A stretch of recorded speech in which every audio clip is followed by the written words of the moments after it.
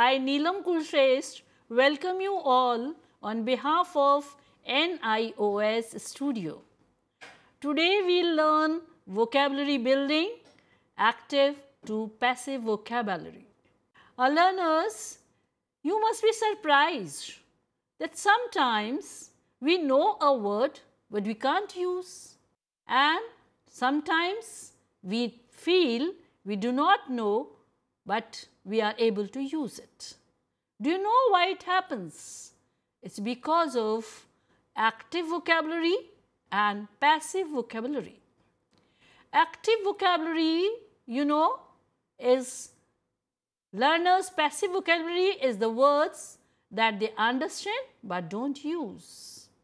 Passive vocabulary, learner understand and use in speaking or writing. It is impossible to be fluent if you can't understand. In fact, in active vocabulary, you are able to speak and write well. But in passive vocabulary, you are only able to read and listen and to some extent comprehend what the other person is doing or saying on the basis of general context. Passive vocabulary, the words that they understand but can't use. Active vocabulary, they understand and they can use it. And it's not that the words which are once in active or once in passive will remain there. If you keep on using the words from passive, they'll certainly become your active vocabulary. But if you stop using some words in your active vocabulary, soon they'll go to your passive vocabulary. So it's very, very important for all of us to use words which we have learnt recently, read recently, so that we are able to retain them for a longer time. Normally, children feel that they do not know very many words. I asked a class of mine once, how many words do you think you know? And most of them were surprised when I told them that minimum 5,000 words are used while speaking, reading or writing comfortably. Whereas a very good speaker or writer might even have more than 80,000 words in the vocabulary. So, from person to person, from area to area, from qualification to qualification, this vocabulary size increases. But you must be surprised. Why should we have that strong vocabulary when we can manage with 5,000 words? Yes, you are true. But then we need a strong vocabulary to understand more of what you read and to understand more of what you hear. Because if you are not able to understand clearly what the speaker is speaking, then maybe you may get a wrong meaning, or maybe you may give a wrong response. Somebody is saying attitude, and because you don't know the word, you answer, you reply to that person thinking the word is aptitude. So it's very, very important that you should be able to comprehend the words that you hear, comprehend the words that you read, or when you have to write after you have read something. Say you have read a passage or you have heard something and you are asked to simplify that, or you are asked to write a report about it.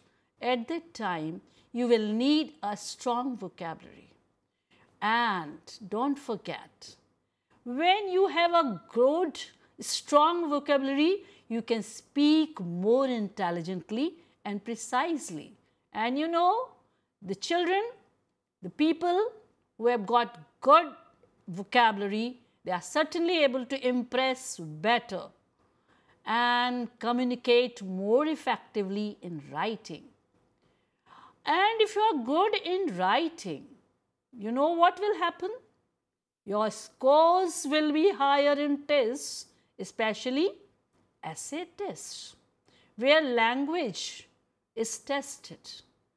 And when you are very good in spoken and written language, you'll be more confident speaking and writing. And what will this all bring to you? It will certainly help you get a positive impression at job interviews, or it will help you get promotions easily. It will give you better chances in your jobs. So children, don't underestimate the power of vocabulary. The people, the learners with good vocabulary are always able to win the hearts of the audience. As good speakers, they are able to impress their audience easily. Now, words. When we say passive vocabulary, active vocabulary, what should we know about words? Words within themselves have a long family. We should know their meaning, we should know their pronunciation, we should know different forms of the words, we should know the grammatical use of the word.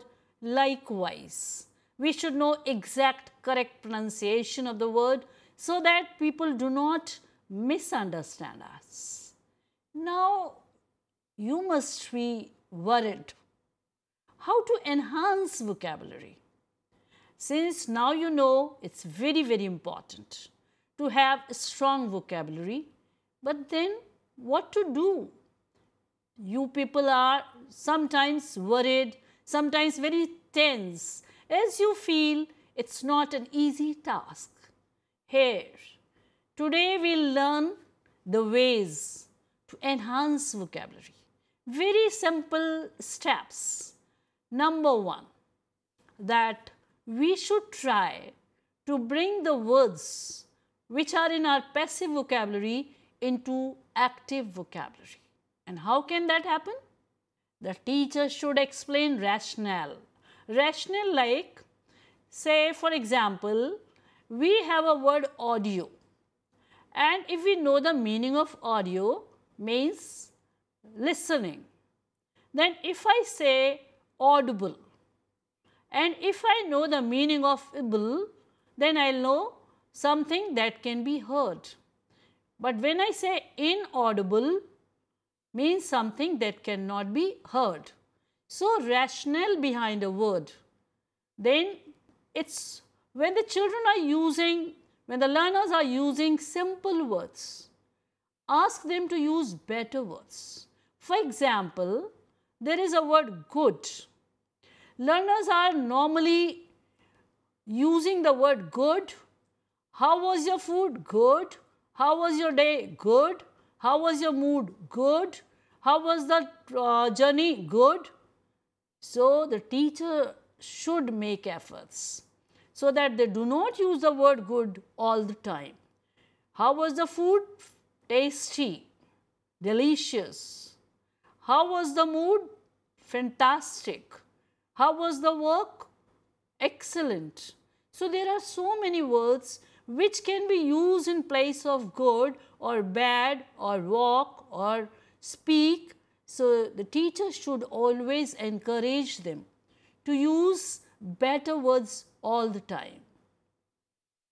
And while assessing also, weightage, importance should be given to the work where better vocabulary is used. Teach words several times before students use them fluently. So, this is for teachers to know that they should use the words again and again while assigning the tasks, while speaking in the class, so that the children, the learners are able to comprehend those terms and are able to use them in their own speech or writing work. Then how can we learn new words? We were talking about active and passive vocabulary. Passive vocabulary which you already knew. But what about new words? when there is a new word we are not able to understand, picture, visual image will help.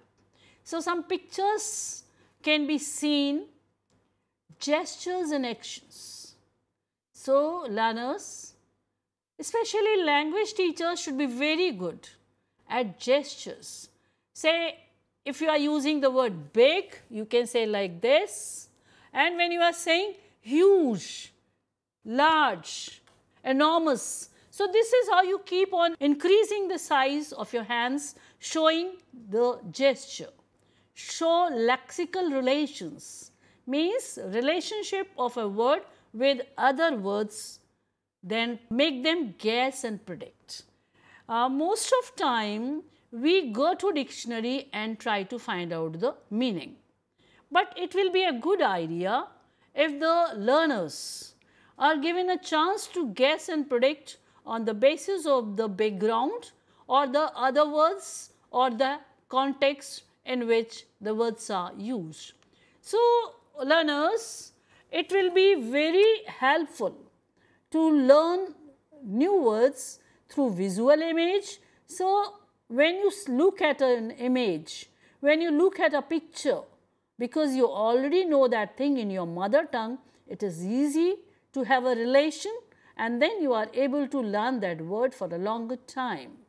Then, if you think a picture is not available or not manageable at that time, the teachers can show through gestures. Then some relationship can also be shown, and teachers should never give the meaning on their own. They should give them some time. So, when they read, they should be able to comprehend the content and then guess what can be the meaning. This is how they can learn new words. Helping students remember new words. How can we help them so that the words that they learn, they come across, they are able to retain them for a longer time? For that, there is a very interesting activity. You can play them in your houses also. You can play it with your friends. You can play with your colleagues using memorizing games and activities. Say, there are 15 people in your group. Each member will speak a word and also repeat the word used by the previous speaker. Say, the first person says camera, second person says camel, then second person will say camera, camel.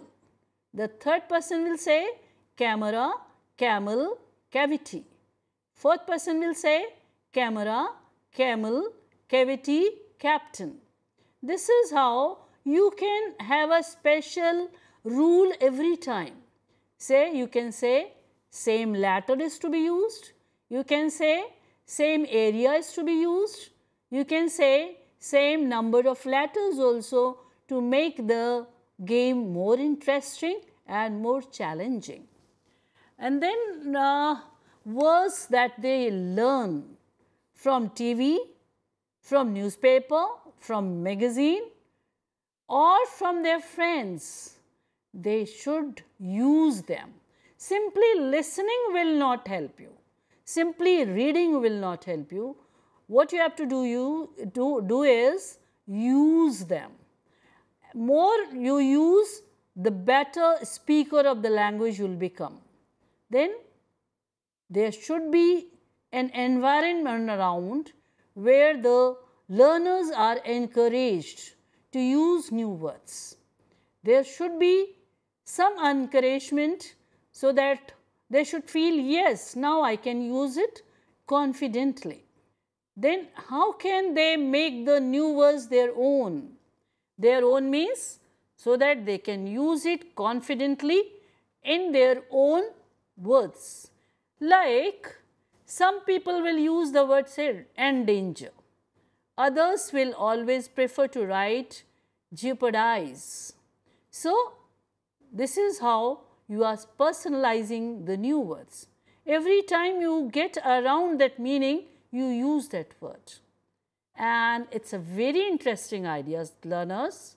If you can make a record of new words, say you learnt new words, write it somewhere so that every time you open your notebook or diary or record, you are reminded of the words which are given there.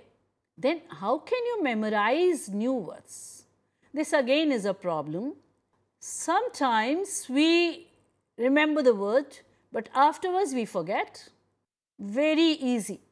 You memorize synonyms, the words which are like them. Synonyms means with the same meaning. So, suppose you use the word wonderful, then awesome. So, you will learn two synonyms or two words, and then you will be having a correlation with these two words, and maybe you do not forget that word. Antonyms. Antonyms means opposites. So, when you learn a word, try to keep in mind the opposite. Then definition. This is very scientific way of memorizing new words. So, when you know the definition, you are very clear about the meaning of that word, the form of that word, and you use it confidently. And then description. So, if you know the description of a thing, say if you know it's large, if you know it's white, if you know a particular fact about an object, then that description will help you remember the new word easily. Now, using another very important thing is, you may know the word. Say you know the word, but you do not know various forms. Say you know the word high, but you do not know the word height, heighten, long, length, lengthen. Then sometimes it will hamper your speed for speech or writing. So, it will be a nice idea when you learn a new word.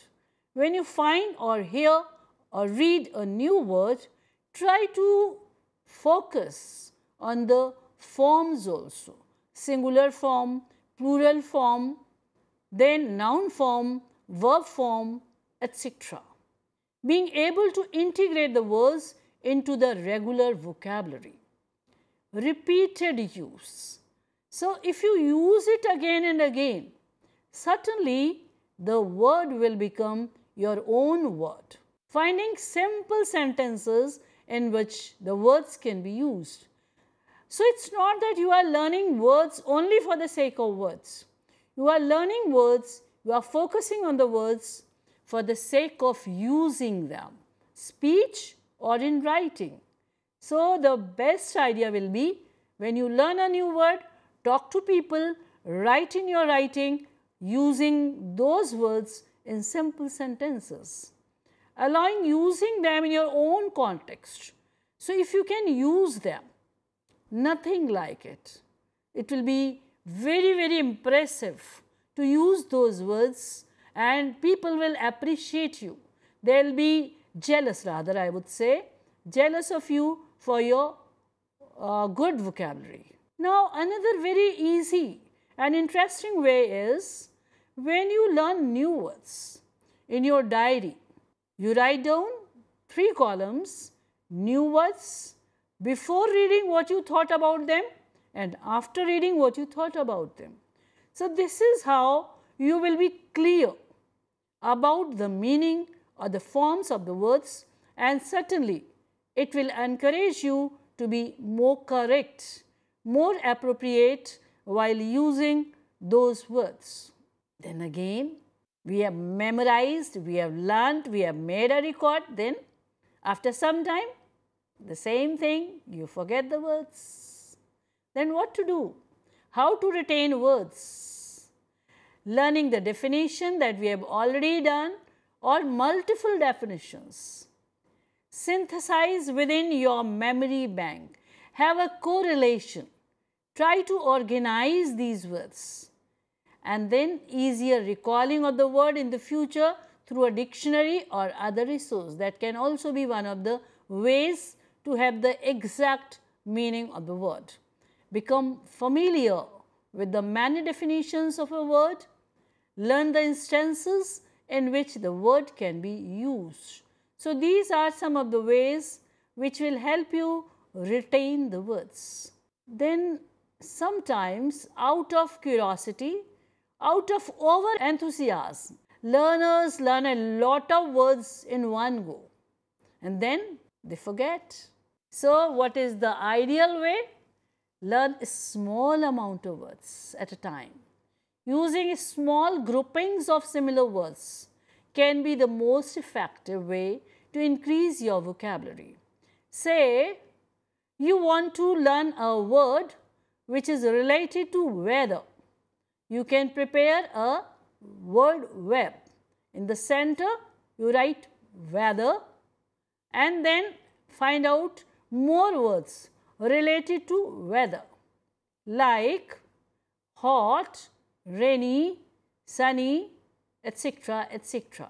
So, this is how if you start grouping words which are similar in meaning, then certainly you will be able to learn more words and retain them for a longer time and use them in your vocabulary. Then learning the structure of the words and being able to define the structure of the word.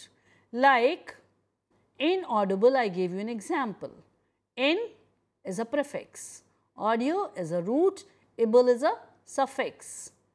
So, learning the root of the word, prefix and even the suffix of the word. Using this method to learn the word enables you to learn the word from the root upwards. Say for example, you know the word bio and then bio is a root. Bio means, yes, bio means life, good. So, if you know the word bio means life, and when you come across the word biology, when you come across the word biography, when you come across the word autobiography, then certainly the words, the meaning will be very, very easy for you to comprehend. Biology, logy stands for science. So, a science that deals with life. So, when you know the roots, prefixes and suffixes, things become very, very simple, very, very easy. For example, the words audio, astro, these root words are given here. You can learn roots and then it will be very easy for you to learn the words related to that root. Likewise, prefixes and suffixes. There are some suffixes which make the opposite, like regular, irregular, visible, invisible, numerable, innumerable. So, when these prefixes are added to the word, they become opposite of the word, honest, dishonest. Likewise, multi means many. So, when you know the word multi, the moment you find out a word with multi, you know plenty or you know many of the same type. So, if you are good at learning prefixes, suffixes, roots of the word, it will be very, very easy to learn more and more words, and to be very honest, you will be able to retain them for longer and impress your listeners or readers using the words in direct conversation with others that are also learning the words. So, when you use them while talking, so not only you are benefited, even your listeners are benefited by the words that you have used. Writing the words. So, when you have a word, when you have learnt a word, when you are able to retain a word, not only use it in speech, also use it in writing works. To learn, you can have a rule for yourself to learn one word per day. So, daily, if you learn one word, write it somewhere, make a diary, write the spellings, know the meaning, know the pronunciation, then certainly you will become a very rich person in the use of vocabulary. Then how to have more and more vocabulary? Integrate. When you know one root, when you know one prefix, one suffix, one new word, try to integrate it with the prior knowledge that you have got. Then repetition, using the word again and again. Then multiple opportunities to use new words in reading, writing and discussion. Then how can we improve our reading? So you can use it for literature, reading literature, make some clubs and have some groups where you are using new words and showing in writing and speech both. Structured brainstorming. So this will also help you. Say the teacher knows the children have learnt the words in a particular area, then the task should be set in such a way that the learners are able to use those words in a better way. Thank you very, very much.